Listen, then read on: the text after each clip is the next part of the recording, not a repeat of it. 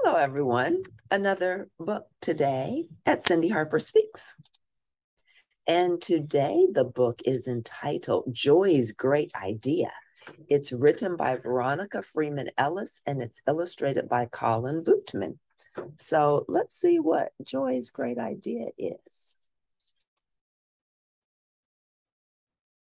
Joy spends 4 weeks in the city.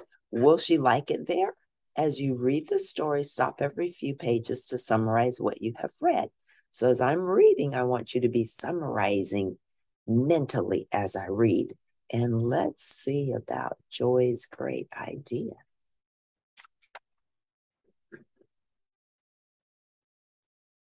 Oh, looks like they're at the beach. Oh, looks like a lovely day.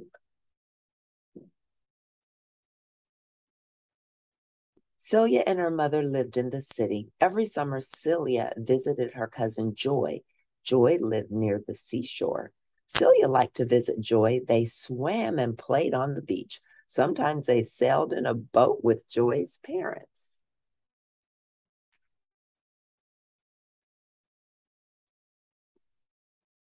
One summer, things were different. Celia did not go to visit Joy. Instead, Joy went to the city to stay with Celia and her mother for 4 weeks. Soon after Joy arrived in the city, the girls were sitting in front of Celia's building. Do you just sit on the steps every day? Asked Joy. I like to sit outside. It's fun to watch people, said Celia. Joy did not think it was fun to sit on the steps. She wanted to be near the water. At my house, we can swim and sail. It's not fun to be out here doing nothing, Joy said. We have fun in the city too, but we do different things, said Celia. Once you get used to the way things are, you might like the city. Maybe I will, said Joy, or maybe I won't. The next day, the girls went to the youth center. This is my cousin Joy, Celia told the other children. She'll come to the center with me this summer. Miss Howard, the group leader, walked over to the two girls. She said, Hi, Joy. I'm happy you are here. You can join us in all of our activities. Miss Howard told the children about important African American people. Later, you can make a poster of the people you like, she said. Tomorrow, we'll talk more about these people. Miss Howard helped the children make a sweet potato pie. They ate the pie in the afternoon. Yum, this pie is really delicious, said Joy.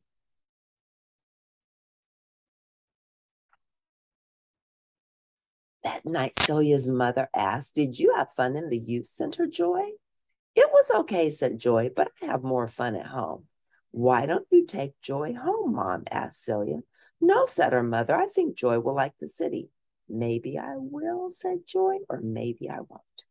The next day, Joy and Celia went back to the youth center. Miss Howard talked about Frederick Douglass, who fought slavery. She told them about the musicians Duke Ellington and Wynton Marsalis. She also talked about the writer Toni Morrison.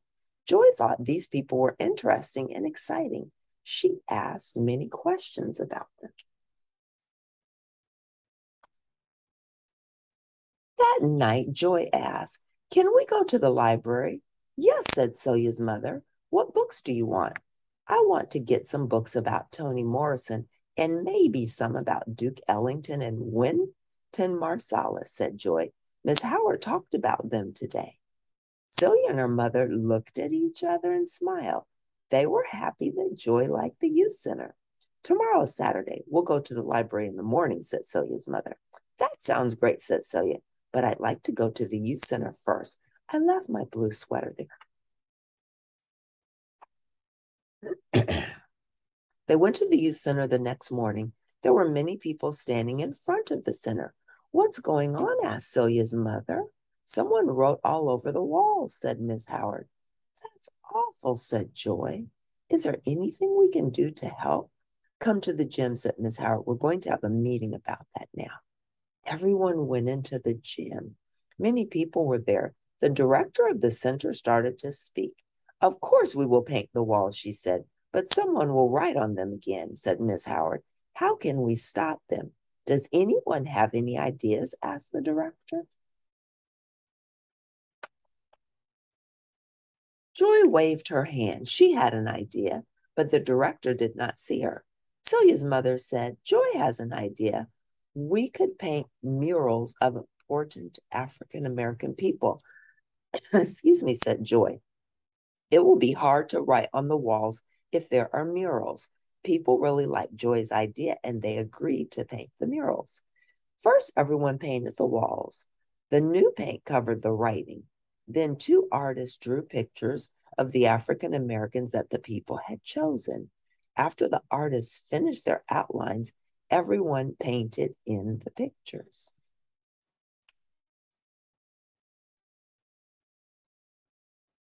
Joy worked on the mural of Toni Morrison. Celia helped with the mural of Wynton Marsalis. That's Wynton Marsalis. Then they worked together on the mural of Martin Luther King Jr. Even Celia's mother helped. She helped to paint the mural of Duke Ellington. The murals are wonderful, said Celia's mother. The youth center looks better than it did before. Yes, it does, said Miss Howard. And I don't think people will want to write on the walls anymore.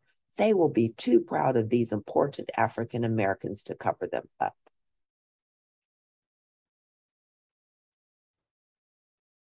Joy, you're going home in 2 days, said Celia one day. Yes, said Joy. The 4 weeks went by quickly. Maybe you'll come back next summer, said Celia's mother. Maybe Joy won't, said Celia. Joy smiled. She liked the city now. Maybe I will, she said. See where they're sitting now? They see the murals that they painted on the youth center.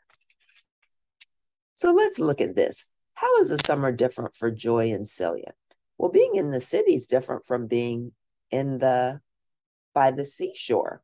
There's not the beach and you can't go sailing. But in the city, there's a youth center and there are other activities. You've got parks and different activities in the city. Why is Joy's idea for the center's walls a good one?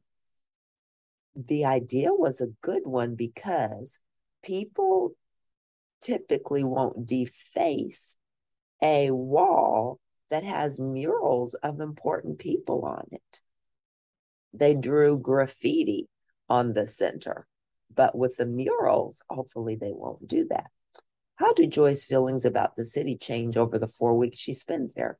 Her feelings change because she learned a lot about important African Americans. It piqued her interest. She got involved in the things at the youth center. So her mind was stimulated. She became more intelligent and she enjoyed that. If you were going to spend 4 weeks in a new place, what are some things you would do to get used to it? That's a very good question. That's a good question all of you can ask yourselves, because in life, we're always going to have new experiences, and thinking about it in advance, like, how am I going to handle that? But just take one day at a time in each situation and glean the pleasure and the good things out of every single day. If you like Joy's great idea, please press like at the end, and I'll see you next time at Cindy Harper Speaks. Thanks. Bye for now.